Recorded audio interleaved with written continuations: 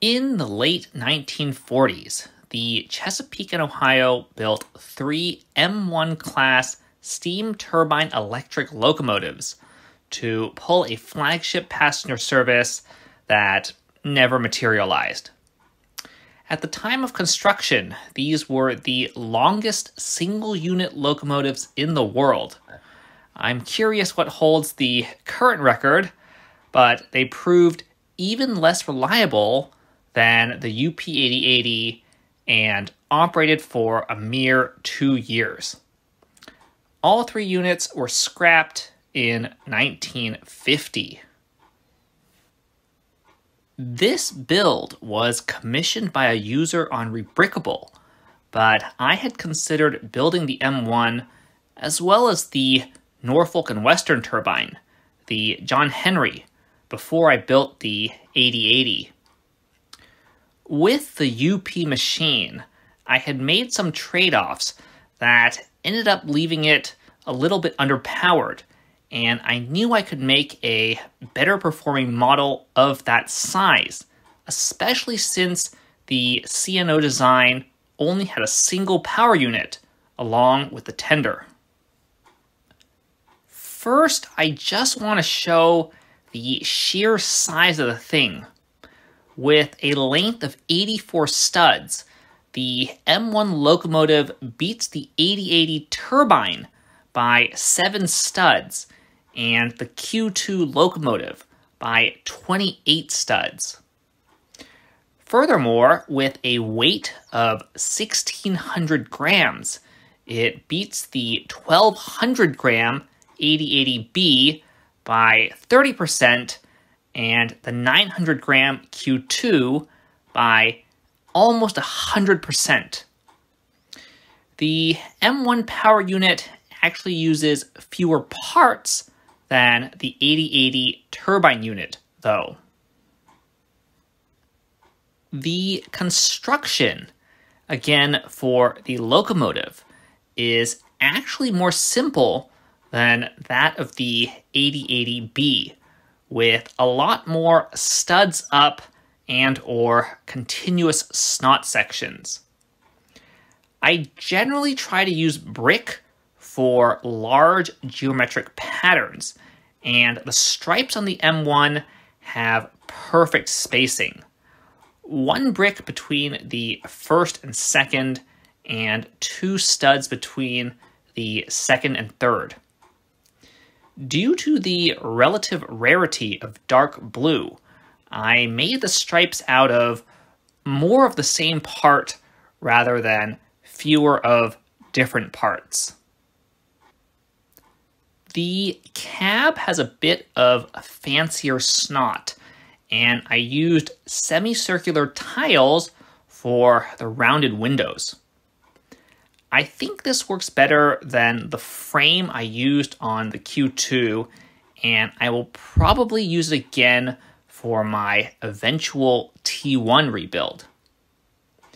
Also, I had considered making the roof dark gray, but the available part selection ultimately did not favor it. Finally, I used a previously untried method of supporting the frames on the driven bogies, but more on the drivetrain later. Of course, the unpowered tender ended up having the more complicated construction, almost exclusively due to the lips around the ends, a shallow one at the back and a much deeper one at the front. These sorts of lips are notoriously difficult to pull off in Lego, which has a nominal resolution of 1 stud. Ultimately, the walls had to remain a stud thick, but the roof could get a little thinner thanks to tiles, etc.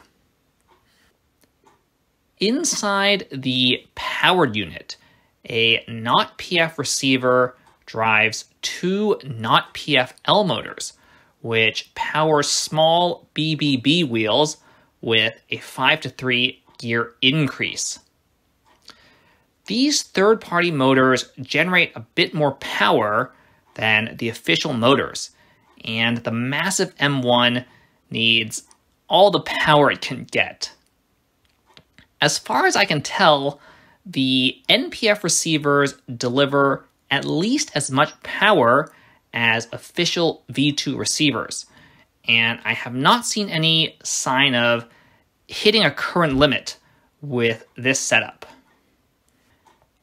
At full speed on straight track, the model can reach 46 centimeters per second, more than double the 22 centimeters per second of the UP8080.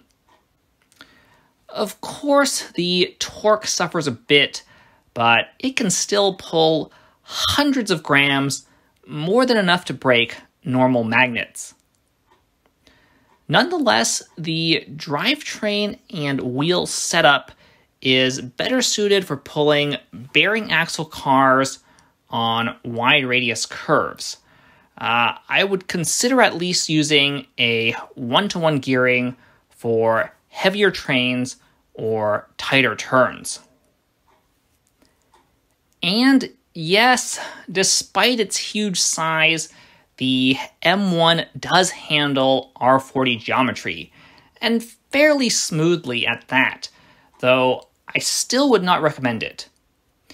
The body has so much overhang, and the 462 plus 4624 articulation has so many axles to derail. I designed the 6-axle bogies much like the ones on the Ace Tender, incorporating a hinged sliding axle, a central 20-tooth gear, and a split longitudinal drive shaft.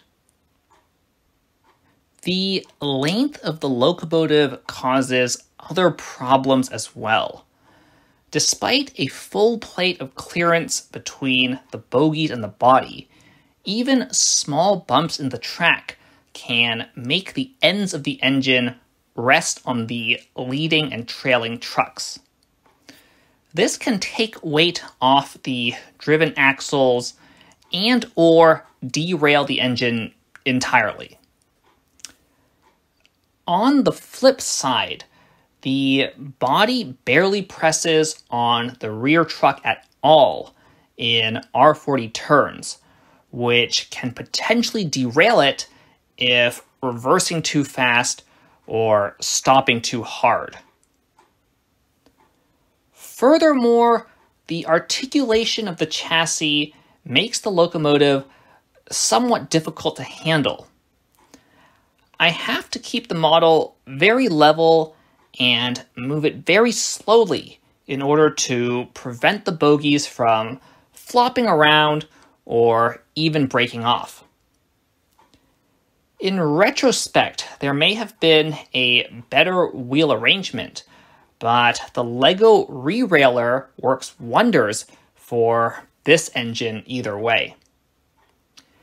At least I was able to make the batteries and motors very easy to access.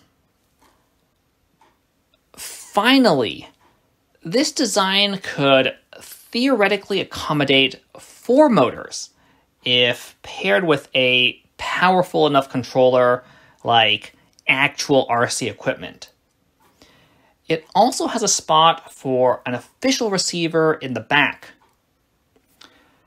I will make instructions for this eventually, so be sure to check back on the Rebrickable. For any other commission inquiries, email the address on the channel, or even better, message me in Discord. On that note, this is the end of the video, so have a nice day.